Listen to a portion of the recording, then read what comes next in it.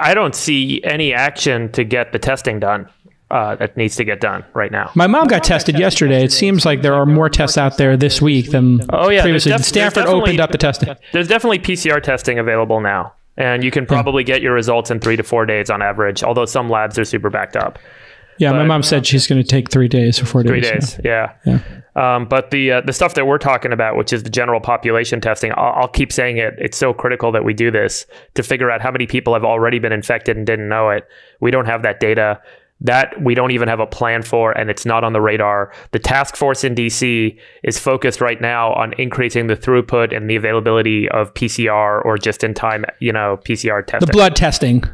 That's yeah, it's all blood testing. It's just a matter of let me explain the PCR test involved. The RT-PCR test involves taking blood, and then there's basically 6 steps that you have to go through with it in a lab, and it's done on like 3 different machines, and the actual cycle takes 30 to 60 minutes or 30 to 45 minutes. So by the time you have that backlog, and you can multiplex it, but meaning you can do multiple at the same time and you can kind of do different things. But generally, these machines are not highly automated. There are new machines that are allowing us to automate more of these steps and making them go a little bit faster and do more multiplexing. But it is still a multi-step cycle to take the blood and turn it into a test result once you've amplified the viral RNA and tried to measure its content.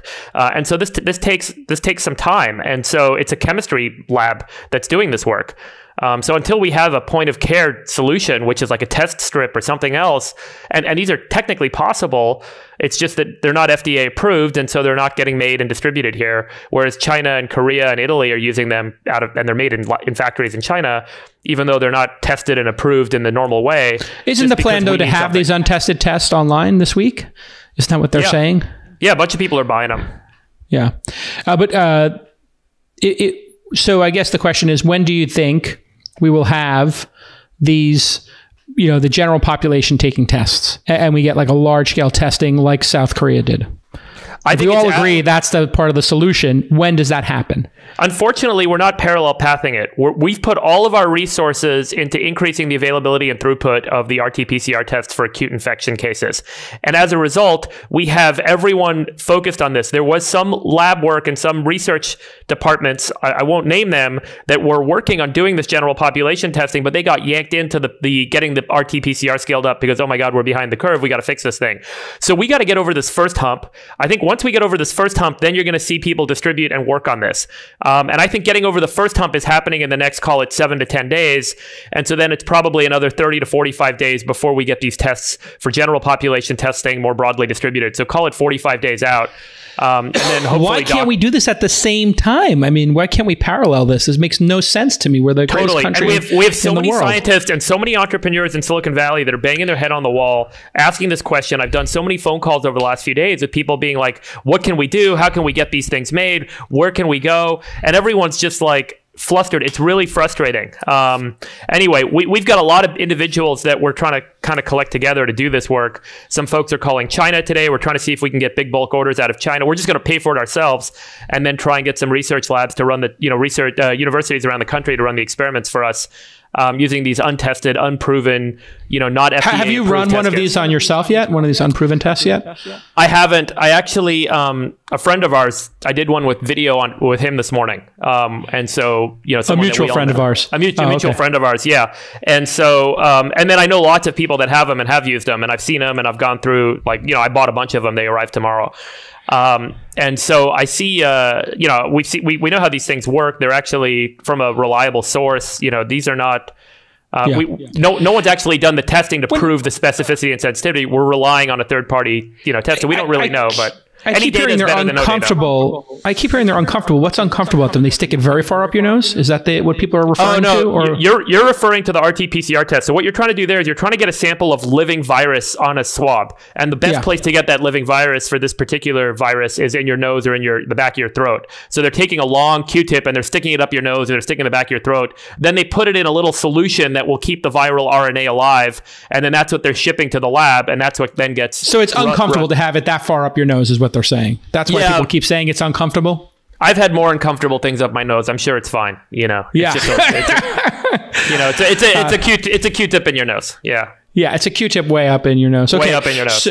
So we actually think that mass testing is a 30 to 60 day. No. I think mass testing, if in the worst case is 30 to 60 days, what I'm imploring anybody with any influence is we need to get this starting to happen in the next 2 to 3 weeks. It needs to start happening in the next 2 to 3 weeks. And, this is where I would say there are a lot of other people other than David, myself, you, Jason, the people on our group chat buying tests for the mass population. I just want to say something here, which is it is incredible to see guys like Jack Ma step up and, do what he can to send stuff here. But I would say that thus far, there's largely been an inverse correlation of contribution and wealth during all of this. And folks that are in a position to help, I think, need to be more vocal. We all can't just participate when the times are good. Take advantage of the bully pulpit when the times are good. And then when times are complicated, disappear and become anonymous. It's part in why I think you and I decided to just do these as often as we can. Yeah. Because at least we can think through the problem so that at least people can hear our voices and understand that we are thinking through as much as possible what to do. I am literally calling folks in Wall Street all the time because what little I can do to assure them or be a market participant right now to maintain liquidity, I need to do, because in the absence of that participation, we're going to just create more and more havoc. And I think it's important for other people who are in a position, either monetarily or through influence or both, to be out there right now doing something. They should call Friedberg right now. They should give Friedberg $100 million. We'll go to China. We'll get the tests, and we can do our own broad-based population study right now. Yeah, I would jump on that. Right now, looking at the statistics as of today, we obviously the total cases in China hit 80,000 with 3,237 deaths. They had only 11 new deaths yesterday. And Italy, 35,000 total cases, 4,200 new cases, and they added 475 deaths yesterday, with a total death count of 2,978. So that is just stunning what's happening in Italy. And it seems, I don't know if the trend line is it's getting worse or not. Italy is just overwhelmed. It's a horrific and awful situation. They're completely out of beds. They're triaging elderly people and letting them die in the halls so that younger people who have a higher chance of surviving can actually get oxygen. It's just awful. And they're having 3,500 new cases, or they're at 3,500. Yeah, they're over 3,000 cases, but added yesterday. So there is really, it is flattening, but who knows if that's because they're just overwhelmed and they can't do the testing. But the deaths are something that seems to have gone down the last 3 days. We're looking at different time series. The number of people that died yesterday are, in fact, the number of people that died yesterday.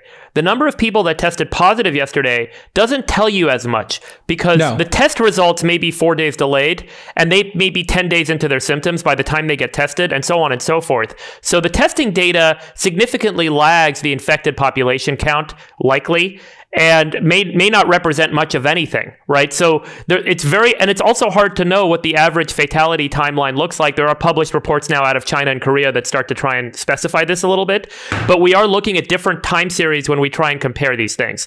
And so everyone be cognizant of that as you look at these numbers. It's not simple apples and apples. Let's move to a slightly second and third order, Jason. I think if we stay in the disease, it's just going to be a fucking mental quagmire. We're going to jump out the window. Yeah. Okay. Let's